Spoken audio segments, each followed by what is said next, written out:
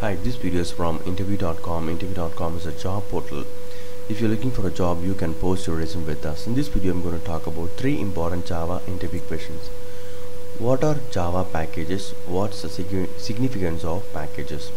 In Java, package is a collection of classes and interfaces which are bundled together as they are related to each other. Use of packages helps developers to modularize the code and group the code for proper reuse.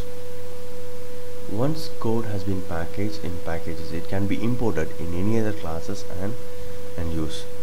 In order to create modules, in order to isolate a group of classes, we need packages so that it will be really useful for our debugging purpose, and if you want to analyze something, you can do that. And in order to reuse as well, we need packages.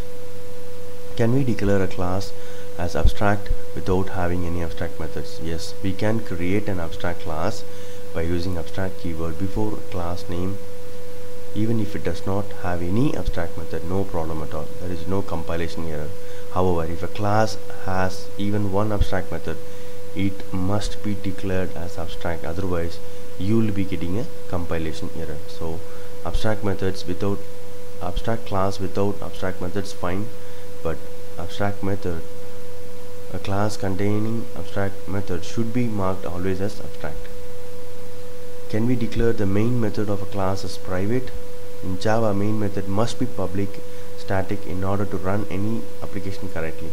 If main method is declared as private, developer won't get any compilation error. However, it will not get executed. You will be getting a runtime error, because for JVM it should be public, because from outside world someone has to access. It should be public. So if you mark it as private, it will give you some runtime exception, no such method error or something, or no main method found.